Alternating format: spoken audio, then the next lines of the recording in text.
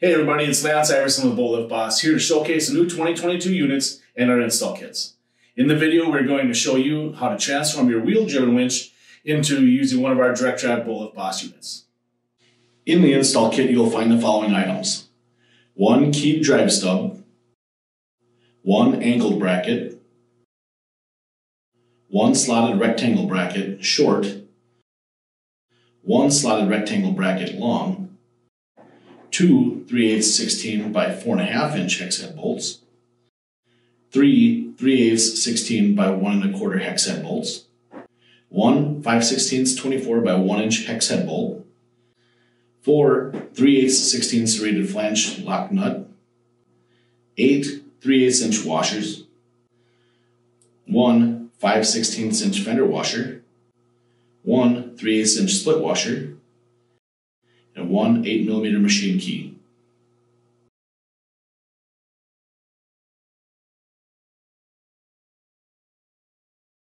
Additional components: 1 synthetic grease, 1 thread locker.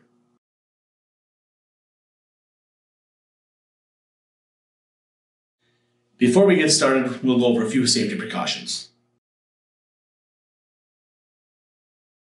Prior to installation of your Bolt Lift Boss unit, please thoroughly review the instructions included in the install kit. Ensure you are using the correct install kit for your Bolt Lift's winch box. For compatibility information, please see the install kit title screen at the beginning of the video. Prior to installation, ensure the existing winch box is solidly and safely secured to the Bolt Lift frame.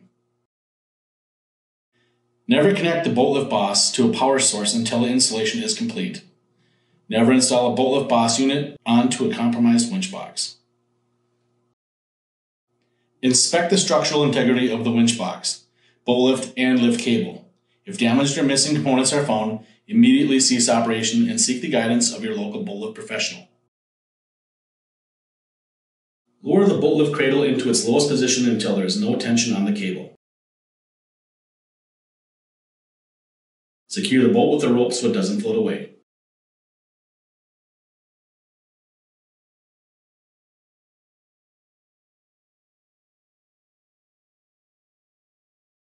To remove the wheel from the bolt lift, remove the fastener from the center of the wheel.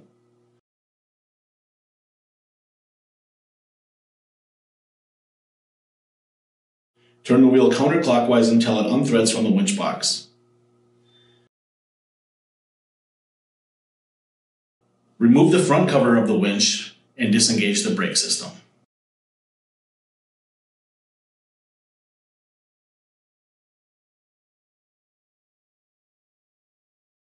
Remove the 7/8 inch bronze washer from the winch input shaft and save for future use if the hand wheel is required.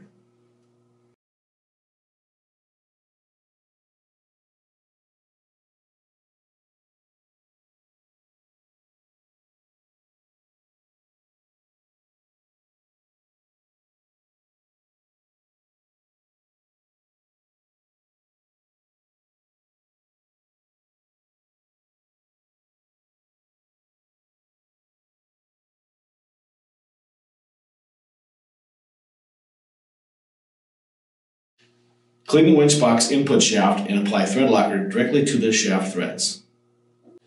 Thread the keyway drive stub onto the winch box input shaft and hand tighten.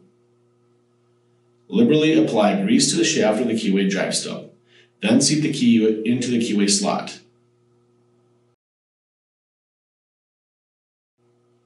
Remove the black rubber plug from the face of the Bolt Lift Boss unit. Align the keyway on the drive stub with the keyway entry slot on the Bolt Lift Boss unit. Push the Bolt Lift Boss unit fully onto the drive stub. Place a 3/8 inch split washer onto the 5/16 inch bolt, followed by the 5/16 fender washer. Insert the bolt into the open hole and thread it into the drive stub to secure the unit onto the winch box. Tighten the bolt to 20 pounds torque. Do not over tighten.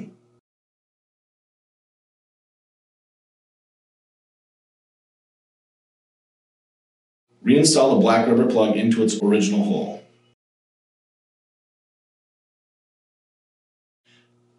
Locate the bolt lift frame upright underneath the winch box. Place the short slotted rectangle bracket against the frame on the side opposite of the Bolt Lift Boss unit so the round mounting hole sits outside the boat lift frame and the slotted end extends out underneath the winch box. Place the long slotted rectangle bracket on the opposite side of the same upright, mirroring the position of the shorter bracket. Place a 3/8 inch washer onto each 3/8 16 by 4.5 inch hex head bolt and extend them through the aligned mounting holes outside the boat lift frame and the slotted hole underneath the winch box as shown. Loosely secure each bolt with another 3/8 washer and a 3/8 16 straighted flange lock nut. Using a 3/8 16 by 1 1/4 inch hex head bolt, 2 3/8 inch washers, and a 3/8 16 straighted flange lock nut, loosely secure one end of the angled bracket to the open mounting hole on the end of a long slotted rectangle bracket.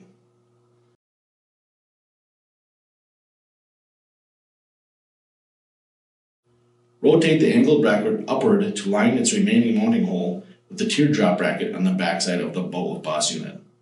Secure the brackets with a 3/8 inch 16 by 1 1/4 hex head bolt, 2 3/8 inch washers, and a 3/8 16 serrated flange lock nut.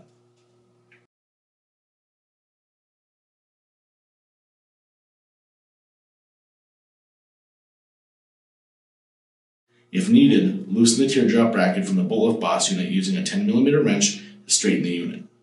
Tighten all hardware when the adjustments are complete.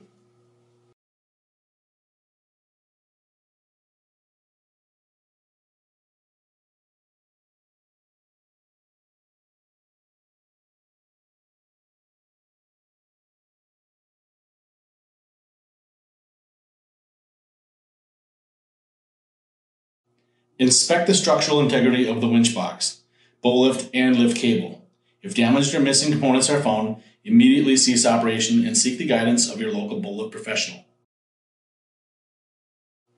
At this time, it is important to check that lifting the unit can only be done when the gear head rotates in a clockwise direction. Attempting to lift in a counterclockwise direction may unscrew the unit from the winch box, causing serious personal injury or property damage. So there you have it. We've successfully installed our new boat lift boss unit. From everybody here at Boat Lift Boss, we sincerely thank you for your business, and we'll see you on the water.